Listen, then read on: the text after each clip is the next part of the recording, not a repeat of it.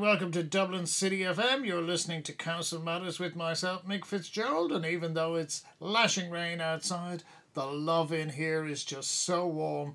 We want to start off by wishing a huge cogordicus to Councillor Micheál McDonagh from Sinn Féin in Donaghmede out there. He's just become the new Lord Mayor.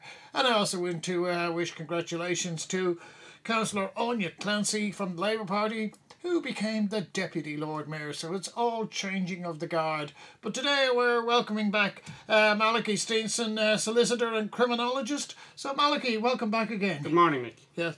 Malachy, the last time we discussed this topic over a year ago, it attracted a great deal of interest, and that was mainly because it was around the time of the infamous Regency incident. Things have moved on a bit since then. No, things have moved on slightly, and that feud continues, particularly in the north in our city. But there has been effectively no real state reaction to it, other than to paramilitarise the police force and put up armed checkpoints to stop cars for tax, in effect. We have the state telling us, the Gardaí telling us that they stopped something like 29 murders. I mean, they may as well say 50. I mean, that's a very arbitrary figure you can pluck out of the air.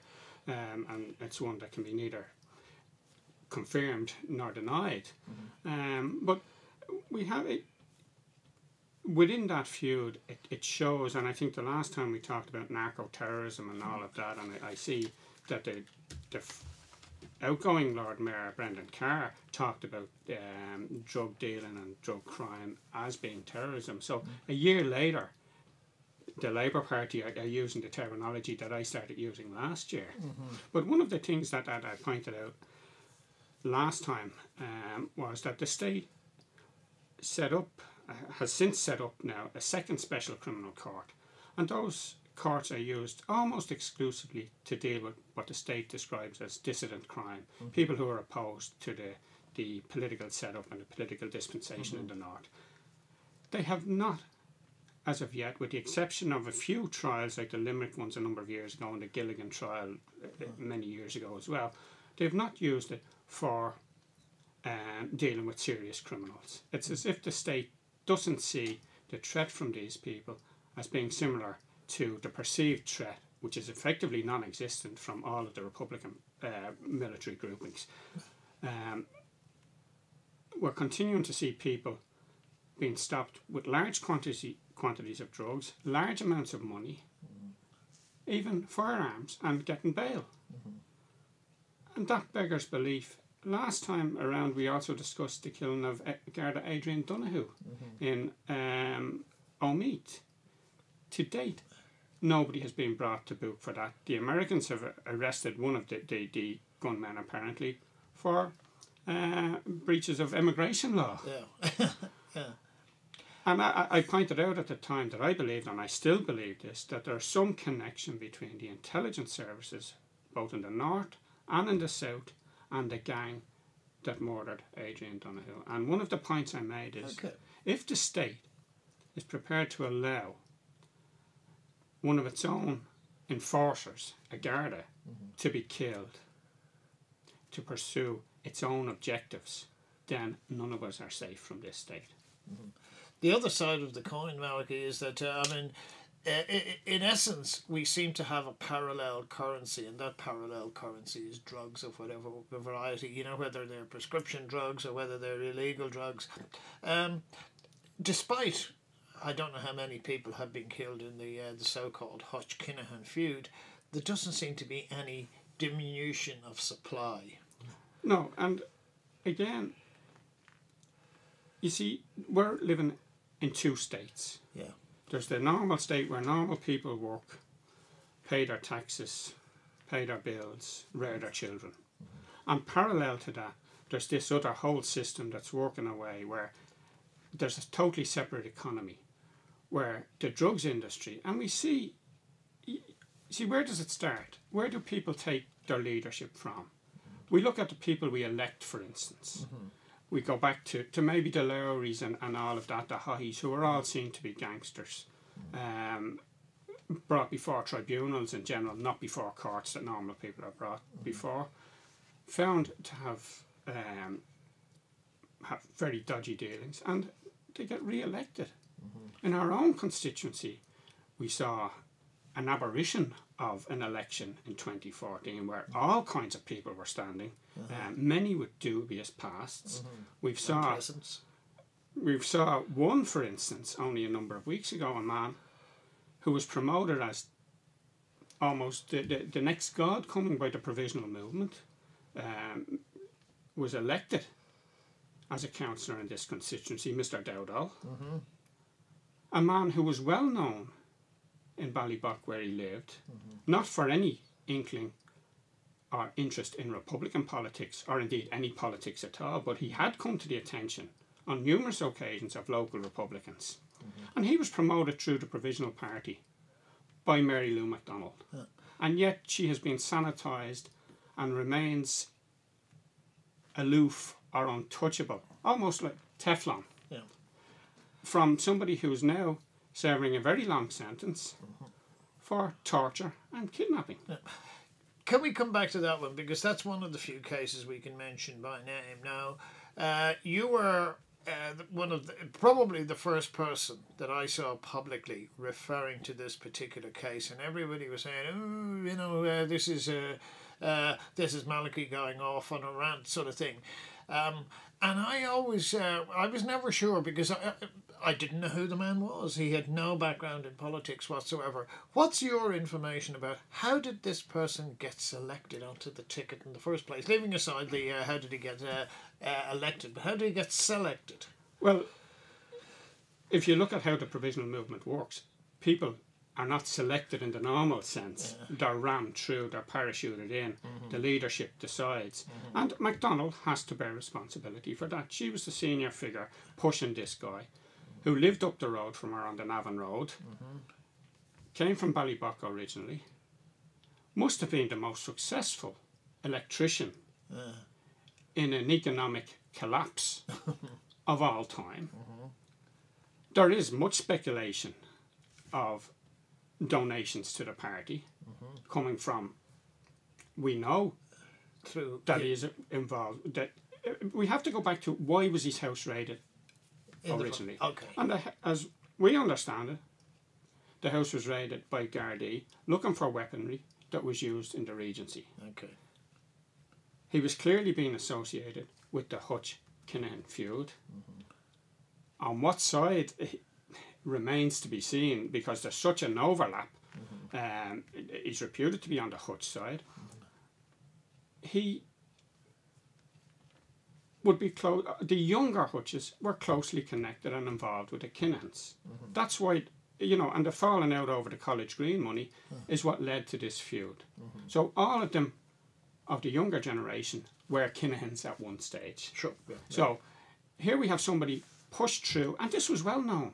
I know a number of people who would be considered senior Republicans in this constituency who made it very clear to MacDonald and others about, and people who had served time in prison for the provisionals, made it very clear the background to this guy, and they were ignored. Why were they ignored? What did he bring to the party? When he coming back to a couple of things, my understanding, this is what would appear to have been the case, is that when they raided the house and they found the so-called USB stick, they didn't go looking for evidence of that. They didn't know anything of that. The idiot had managed to keep a trophy of his actions. That they did go looking for some link to the Regency, in that sense of the word. The person who was tortured, a guy called Alexander Hurley, he made a claim that Dowdall was suggesting he was a senior militant figure in the Republican movement. Now, was that just him blowing his ego off, or is there any suggestion that that might have been actually true? Well, I've yet to meet anybody within the Republican movement who had even heard of him in those terms prior to him being launched as a candidate. And certainly figures that I would know involved in the Provisional Army are adamant that he was never a member of the army.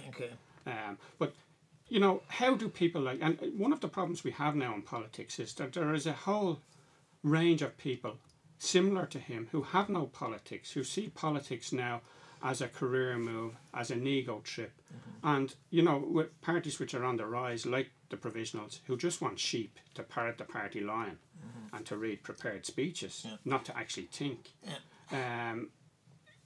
It's easy to progress through the ranks. We have other councillors. I mean, there's another city councillor who's, as I understand it, has been investigated for a serious assault on a young man in a local pub. Okay. You know, and what, well, obviously we can't discuss that at this stage, but in time, and as you pointed out, I was one of the first people to point out the inadequacies, let's say, of Mr. Dowdall. In time, this will be shown to be correct as well. I mean, I'm often minded of Cathal Goulding's great comment that in relation to events in the 70s, and the position he was adopting on a number of things was that we were right, but we were right too early. Yeah. Coming back to this, and this is what I wonder about both the media and certainly the Gardaí, when this trial was going through, and you know, people like us, we knew about it for long in advance before it ever came to the public domain. The Gardaí have never said what they got the warrant for to raise his house. They just said, we didn't go looking for that. Now we know what they went looking for, but why do you think that the Gardaí have been so shy and the media? Well, the Gardaí don't need to explain that, for instance. I mean, that would have come out in the course of the trial.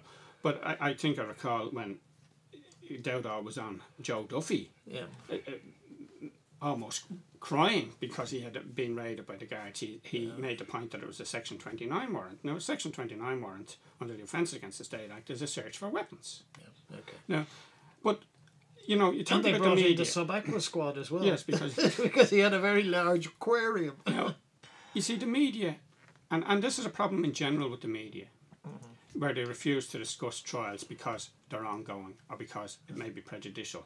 They say. Yeah, but this is over now. Yes, but that restriction always only was used where there was a jury to be influenced. Dowdall and others are tried before the Special Criminal Court. There is no jury. Okay. It's 3 judges sitting. You know, so there's no, they can't be influenced. Okay, yeah. Well, something I heard about 2 weeks ago, and I wonder if I could just canvass your opinion on it, and because I thought this is serious. You know, either this is a joke or it's really serious. Is that the last contract that Dowdall Electrics got? Have you heard this one of where they got it for? Yes, I think. What I heard was that they got a contract to wire the Central Criminal Courts. I hadn't heard that one. Yeah, no, I thought no. Again, nothing was, and this is how, you see, 20 years ago, when I was discussing these matters with other journalists and that, I pointed out that a day will come when we will have drug dealers and their proteges or their people in positions of elected power in this state. Dowdall is not on his own, right? And we have politicians who are clamouring for decriminalisation of possession of class, of different drugs, and it depends which one you go to, on the basis that remove the criminals for it. Almost to a one of those who are clamouring for that are banging coke up their own nose. And they don't see that they have a problem. You know, and we have to look at then crime in general. Within the North Inner City, there is an acceptable level of crime. And Irish people, by and large, are corrupt. And they don't see anything wrong with whether it's getting a bit of stuff that was shoplifted or whatever. You know, there's different acceptability levels for different things. You know, for instance, nobody condones paedophilia. Almost no one. Except, of course, if you're involved in the previous feud, for instance, where people took sides based on where they stood in relation to the Griffin thing, and this was in the Sheriff Street feud. You know, so we need, you see, you know, and the state's reaction to this so-called feud is to send in Mulvey to do a report. Now, I predicted what Mulvey would do. I predicted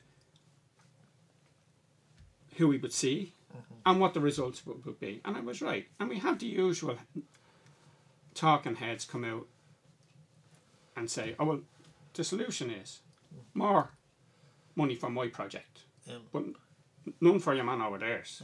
Give it to us, and we'll solve it. There are tens of millions that go into the north inner city from state funds, from taxpayers' money, into dubious projects, which are self-sustaining in a sense. They need crime, they need drugs, and they need deprivation in order to continue their own system. For instance, if we got rid of drug addiction, there would be an awful lot of people unemployed. Likewise with homelessness and all of these other so-called social issues. We have politicians who'll tell us, oh, well, people go on drugs because they didn't go to Trinity. That is crap, right? Everybody doesn't need to go and get a dubious degree in some of the social studies or gender studies or women's studies or whatever, and then go into working for one of these quangos or NGOs or whatever. People need to be given jobs. People need to... We need to go back to the vocational educational system, in fact. People need to be... who are not academically minded need to go and get trades and you know, everybody doesn't need, want or have to go to college. Sure.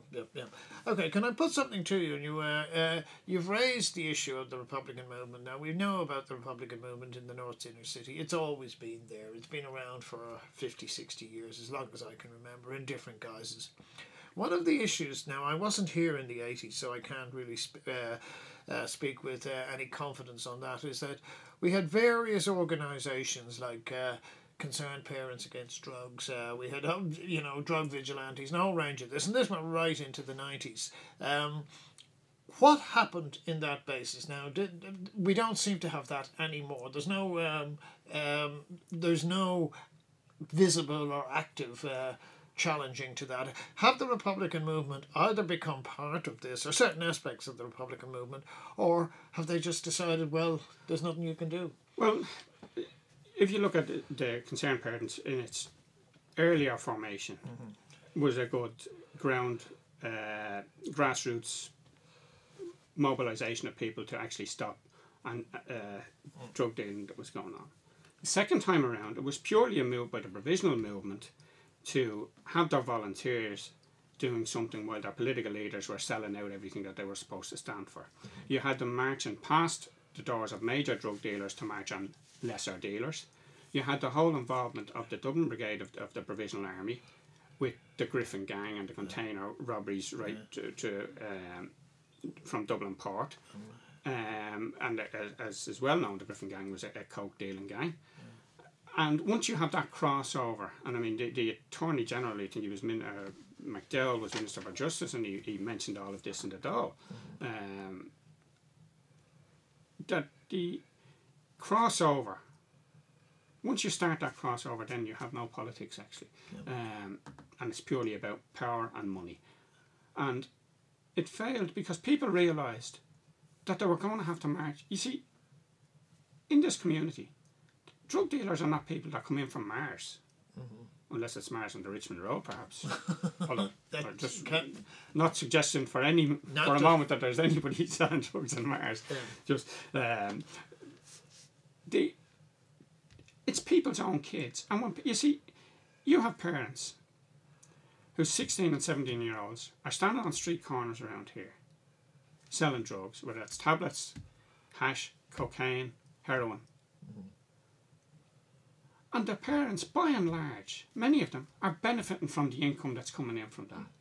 So it's not simply a matter of Johnny from Finglas is coming in and selling drugs here. It's people's own kids, and people realise that they'd have to start marching on their own houses if they were going to solve this problem. But the state has no interest in solving it. You walk around here, you walk around Talbot Street, any of the streets off O'Connell Street, open drug dealing. Nowhere else in the world, I would suggest, do you get that level of open drug dealing on the main street. You go to Champs-Élysées, for instance, you won't find open drug dealing, or any other main street in any other European capital. You will not find that level of crime on the streets. And what's our answer? We take a hotel, for instance, Lynham's Hotel, which should be a property that's getting €200 a night and bringing in tourists, and we turn it over into a homeless hub. You know, one of the most expensive streets in the city. That, you know, that's the kind of stupidity that goes on in this country. Yeah. Take something now, Malachy, and this is again, we go back to the last council election, and it was very reliably put to me that one of the candidates, their family were very heavily involved in tobacco, dealing, which is, you could argue, is white-collar crime because the drug is legal. Do we have a different attitude when the drug is legal, in that sense of the word, whether it's prescription drugs or whether it's tobacco? Now, as I say, if you thought it was openly being, if things were openly being dealt on O'Connell Street, they're even more openly being dealt down in Moore Street. Well, I think people take a different view to tobacco sales because they see that as just not paying tax, for instance. They see the government taking such a huge amount of the price of a packet of cigarettes that Irish people don't see tax evasion as a real crime. No, it's almost a duty. Yeah. Now, when those who argue about decriminalising drugs, here's the perfect example of something that's legal, which is now the bulk of sales of that product is now in the hands of criminals. Yeah. There are more cigarettes sold on the streets than there are in shops. So, you know, we don't need. One of the things that we discussed in our last talk was, you know, we continue to make the same mistakes. If we decriminalise drugs, ultimately we will end up where we are with cigarettes because the government will see it as a huge a tax take. Raise. Yeah. And I mean, if you look at, for instance, injection centres, you know, we're continuing to facilitate people's greed and people's self-absorption, and people see. I mean, I've gone and I've right throughout my family, we've had a number of people died from drugs and from overdoses, with people in so-called recovery. We have gone the whole ambit of this. I don't believe in addiction. People take drugs, and the most honest thing a drug dealer or a drug addict said to me was, my brother-in-law Dennis, who's dead a number of years now, overdosed, and I said to him one time, why do you take drugs? Because I like it. Yeah, and that is exactly the reason. That's exactly what people are going to tell you. Yeah. And he was honest in that. Yeah. But he was somebody, like the rest of them, who abandoned their responsibilities and believed that the state and that the people somehow owed them a living. And, you know, until we move out of that mindset and say, we're not going to tolerate people either selling drugs or taking them. We're not going to tolerate children looking at their parents strung out. We're not going to tolerate our kids or anybody else's kids selling drugs to other people's kids. Yeah. Can I come back to you now? Now, this is a controversial issue. I lived in Sydney for nearly 20 years. And the general view, people were much more open about talking about these things. The general view was that you could not have the level of, shall we say, illegal commerce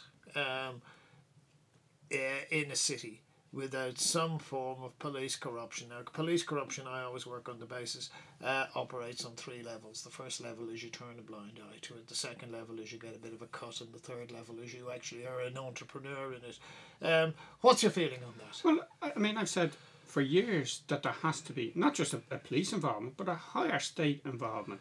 I remember as General Secretary of ACRA, the residents' body, meeting with senior Gardaí not long after that model died from a drugs overdose, Katie French. Yeah.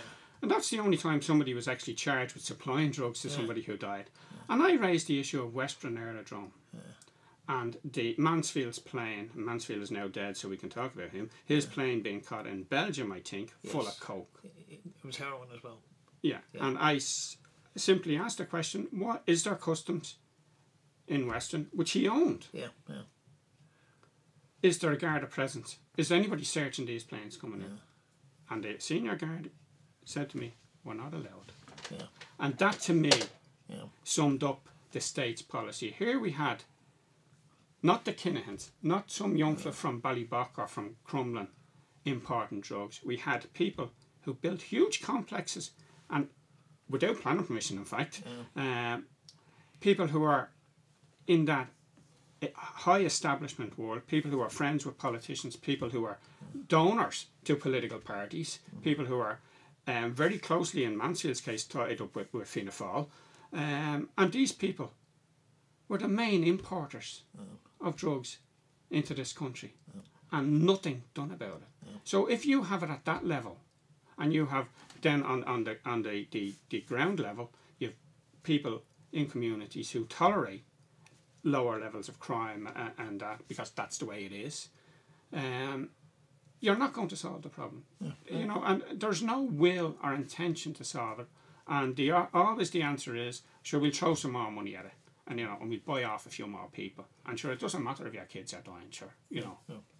Something, and again, you would possibly know a bit more about this, and it always, again, from my experience in Australia, you know, when people talk in certain ways, there's a boxing club in the North Inner City, and again, it's got associations with certain people. Jonathan Dowdall, I believe, was involved in it. Now, when that boxing club was opened about 10 years ago, they brought in a chief super, and I always remember his speech because it was reported in the newspapers. And he was praising the boxing club and bringing, you know, this was an outlet for young people, and it was, you know, they could, you know, get into sport and all of this sort of stuff. And I always remember what he said. He said, I don't mind whether a man is a cardinal or a bishop or a monk, as long as he's doing good things in the community. And that struck me as being, hold on, mate, you know, this suggests that you know, you have either lost your moral compass or your bank account's going up. But you see, and I mean the Gardaí, particularly, for instance, Superintendent or Inspector Leahy, who's now an Assistant Commissioner, we're only interested in PR. And this pretense that we're actually doing something, when in fact they were only concerned about pursuing their own career. Nothing has changed, and I mean that comment doesn't surprise me. And we have that kind of warped thinking, and that's grand if we want the situation to continue. And I'm always minded of what Larry Dunn said when he was being brought away to be sentenced, one of the first drug dealers. If you thought we're bad, wait till you see what's coming behind. And each generation, and it's vicious out there. Last but by no means least, Malachy, when we spoke the last time, it was the Regency, and we thought, oh yeah, this is bad. Do you think we've seen the worst yet, or do you think more is to come? There's probably more to come, and if it's not in this particular feud, it will be in somebody else's feud. Because as these younger people come along, they've no fear of death themselves.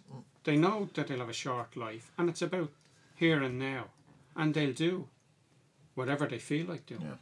Malachy, we've this whole range of things we didn't get through to about houses of ill repute and people getting new houses and all sorts of things like that, but that'll be for another day. So Malachy Steenson, criminologist and solicitor, thanks for your time today.